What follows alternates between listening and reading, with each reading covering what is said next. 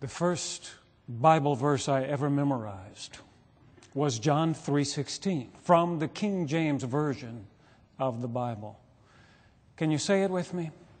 For God so loved the world that He gave His only begotten Son, that whosoever believeth in Him should not perish, but have everlasting life. Sounds like it's the first Bible verse you ever memorized, too. And certainly one of the best known and best loved verses in all of Scripture. Sometimes you see people at sporting events holding up posters with that reference on it, John 3:16. You might find it scrawled on a bathroom wall or spray painted on the side of a bridge. I saw it last week on the back of a truck rolling down Interstate 95. John 3:16, as if you could do evangelism simply by citing chapter and verse. But if you were going to do it, John 3:16 is not a bad chapter and verse to cite, is it? Martin Luther called it the heart of the Bible, the gospel in miniature. And it's that word gospel that I want to talk about this morning. It wasn't even a word before Jesus came along. You could have good news and you could share good news. But when Mark wrote his gospel, he said, this is the good news about Jesus Christ, the evangelion, from which we get the words evangel and evangelism and evangelical. All of these are derived from the good news about Jesus Christ, which is why a recent article in Christian Century stopped me in my tracks. It was called Bad News Evangelicals.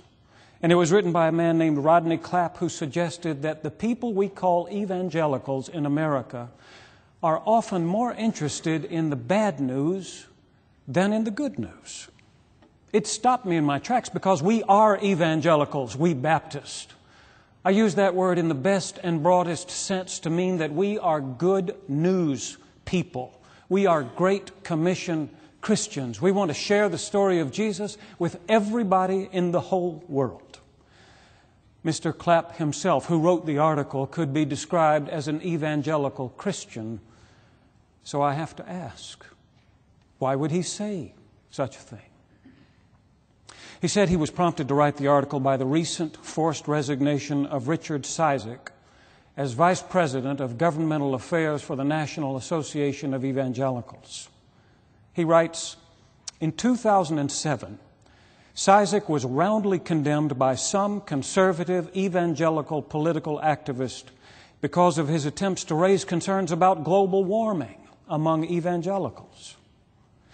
Late last year, Cizik, in a radio interview, spoke cautiously in favor of the legalization of civil unions, though not marriage, for gays. The consequent firestorm resulted in Cizik's resignation. What this episode reveals, Clapp writes, is conservative evangelicalism's deeply reactionary tendencies. He noted that the movement we call fundamentalism was born in reaction against some of the methods of biblical scholarship in the late 19th century, and also against some of the new discoveries of scientific inquiry. These same fundamentalists later reacted against the social gospel in America so strongly that they practically removed from the biblical gospel any concern for the poor, any thought for liberating those who were oppressed. In the middle of the last century, conservative evangelicals were galvanized by strong anti-communist sentiments, and as a predominantly white movement, both then and now, they were slow to support civil rights for blacks. Every once in a while, conservative evangelicals get so worked up about what's gone wrong in the world, they believe the world is coming to an end. I remember in the 70s reading The Late Great Planet Earth by Hal Lindsey, which was not only an exercise in creative eschatology, but also a reaction against the Soviet Union, European unification, and the ecumenical movement.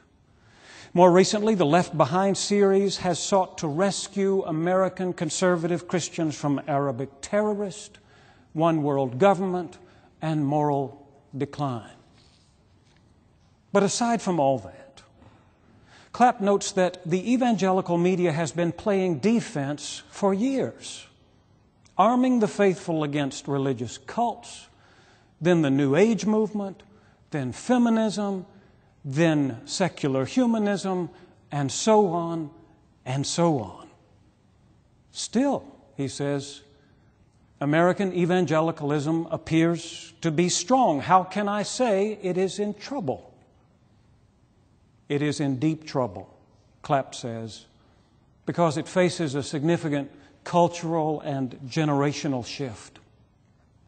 Identifying itself with the political right, the movement cannot easily shake the image of being primarily negative and destructive. Indicators show that it is losing attractiveness, not only among unconverted fellow Americans, but among its own young. More significantly, Clapp says, and this is where I want you to lean in close and listen, evangelicalism is in deep trouble because the gospel really is good news. And reactionaries are animated by bad news, by that which they stand against. He quotes John Howard Yoder, whose words appear in this morning's bulletin.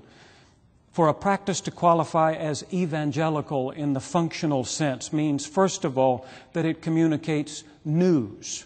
It says something particular that would not be known and could not be believed were it not said. Second, it must mean that this news is attested as good. It comes across to those whom it addresses as helping, as saving, and as shalom. Today's gospel lesson from the 3rd chapter of John is overflowing with that kind of evangelicalism. In verse 16, John tells us that God loved the world so much He gave His only Son, so that anyone who believes in Jesus will not die an everlasting death, but live an everlasting life. That's good news. But then, just to make sure we don't get confused, he says in verse 17, God did not send His Son into the world to condemn the world, but that the world through Him might be saved. So where does all this bad news come from? God isn't trying to condemn anyone. God is trying to save everyone. In verse 18, John says, those who believe in Him are not condemned.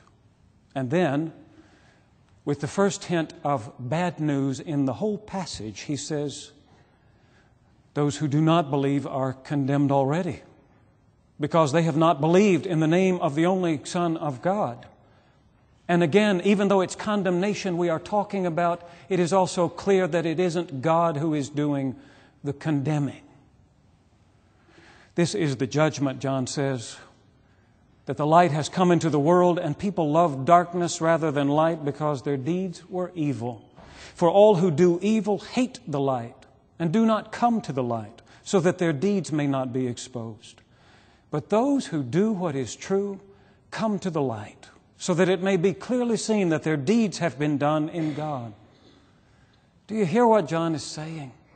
He's not saying that God will someday sit on His throne to judge the world, inviting some people to participate in the paradise of heaven while sending others off to experience the punishment of hell. In a very real sense, He is saying that the judgment has already come. Light has come into the world, the true light that enlightens every person, the one who called Himself the light of the world. And while it was His intention to save everyone, there were some people who saw Him coming and ran the other way because their deeds were evil, because they didn't want them to be exposed by the light.